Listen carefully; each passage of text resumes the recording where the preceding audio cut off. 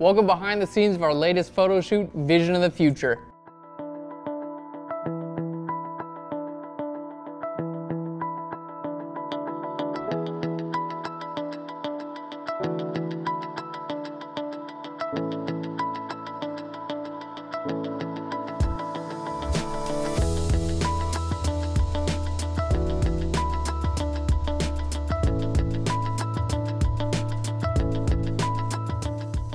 Hey guys, welcome to Flirn. My name's Aaron Nace. You can find me on Twitter at AKNacer. Today, we're gonna take you through behind the scenes of Vision of the Future. I'm gonna show you guys how we made the props for this photo shoot. We're gonna talk about the concept, post-production, as well as the lighting. So the first thing we do whenever we're creating a shoot like this is come up with our concept. And for this one, we wanted to create something that was a little bit more based in the future. And for that, I really wanted to focus on a specific detail, mostly some glasses. And the original idea was to have maybe, let's say in the future, the sun kind of like burns out and you can't experience the world through normal light. You have to maybe wear special glasses where you can see some gamma rays or something. I don't really know, I'm not a science fiction writer, but it seemed like an interesting opportunity to create some interesting props for a photo shoot. So that was the whole idea.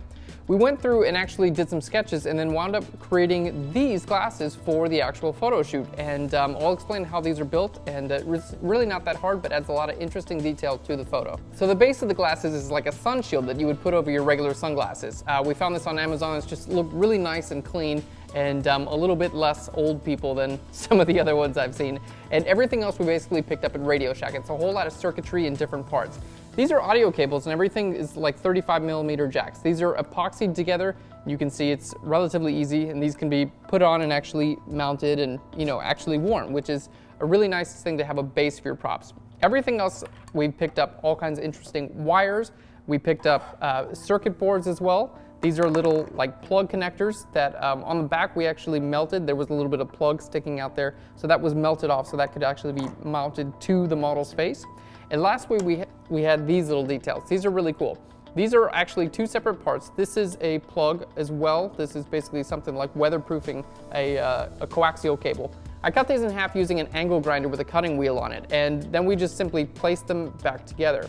Now the cool thing is these are totally separate pieces, but because this is rubber, it fits together, and this is a 35mm female jack to a 35mm male, and they really do actually fit together. They're designed to fit together, and they will stay together.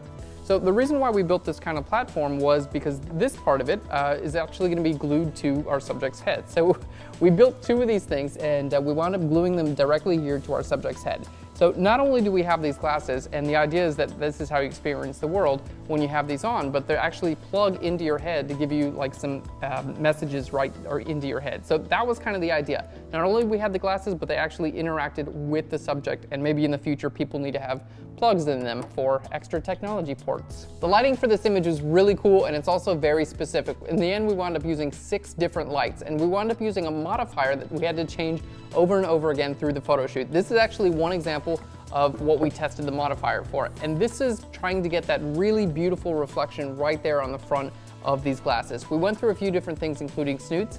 This is basically barn doors, which we gaffer taped the front, some cardboard with a little slit there and a blue gel here. This wasn't the final light that we wound up using, but it was kind of like halfway there, and it wound up actually working pretty well. So the final light is included in the pro tutorial, and you'll be able to see it. It came out really nice. In the end image, we actually wound up using 3 different rim lights, which sounds a little bit crazy, but it really worked out for this image.